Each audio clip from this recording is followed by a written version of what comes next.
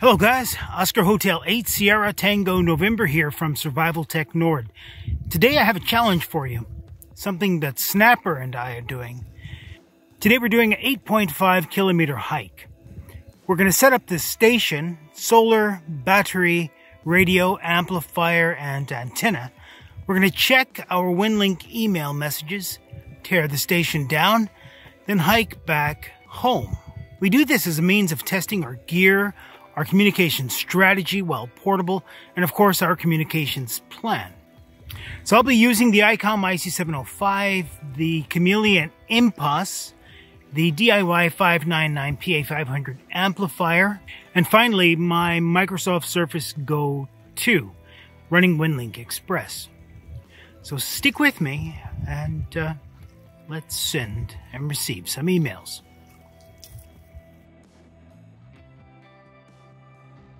One aspect of portable communications I often forget to mention on the channel is deployment with a dog. We need to train our dogs to be calm enough and patient enough so that we can focus on our communication tasks while they essentially take care of themselves for a short period of time. Now, Snapper is happy enough to entertain herself in the water, but she's also taken it upon herself to watch my back when I'm distracted with the radio setup and communications. This is a good thing.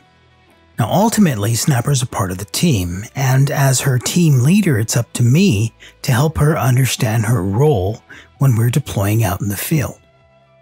So far, it's worked out pretty well. So the first part of the station setup is the antenna. In this case, I'm using the Chameleon MPAS 2.0. I've got the spike, I've got the hybrid micro, the mill extension, and the mill whip. At the base of the antenna, I'm using 4 DIY counterpoise wires 5 meters long, spread around evenly at the base of the antenna. Now I use this antenna, a rapid deployment antenna, simply because it's easy to set up and its performance is good enough for regional communications. Now sometimes I get questions about losses from broadband antennas. Certainly resonant antennas are more efficient, but they're also not always as easy to deploy. Now I've been pretty happy with this antenna, especially when using the counterpoise wires. Now for 80, 60, and 40 meters I use the extension, which really helps to get the signal out there. Now for solar power this time I was using the PowerFilm 100 watt folding panel. Now the panel can put up to 6 amps of currents into my battery pack, which is more than enough to power the station and keep the battery topped up. For the station I used the Icom IC-705, the PA500 amplifier, which actually wasn't needed, but I wanted to test my gear. Tying everything together was a Microsoft Surface Go2 with a Pentium Gold processor. The key benefit of this station configuration versus, for example, the previous Raspberry Pi based configuration we had before is its simplicity. So we've basically removed most of the points of failure we had with the Raspberry Pi configuration, while at the same time increasing the performance and capability of the setup.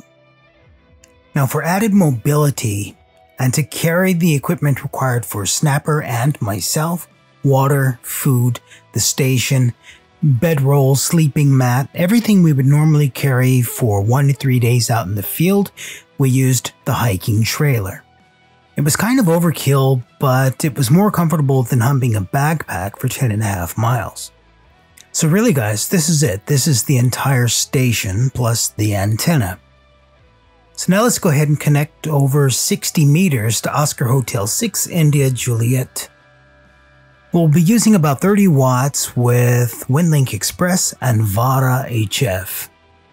Now again, we could probably achieve exactly the same thing with 1 to 5 watts since this is a regional station we're connecting to, but it's important to test each and every component in our setup.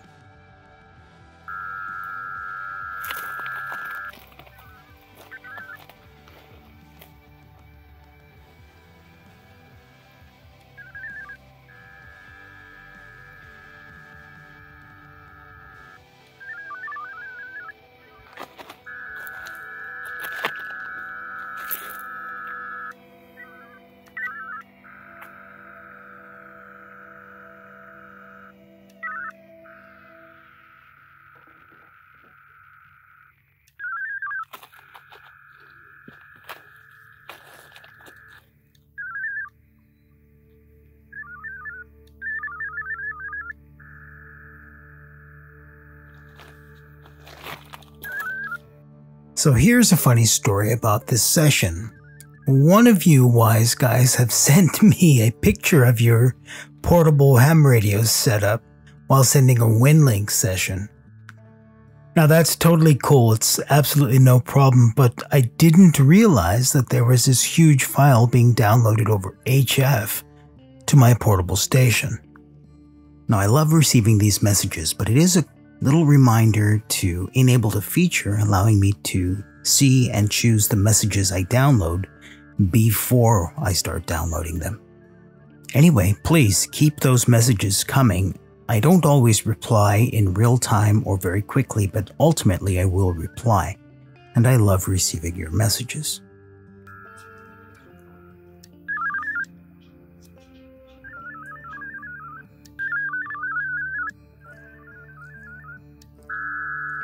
So the first part of the session was basically downloading messages from Oscar Hotel 6 India Juliet.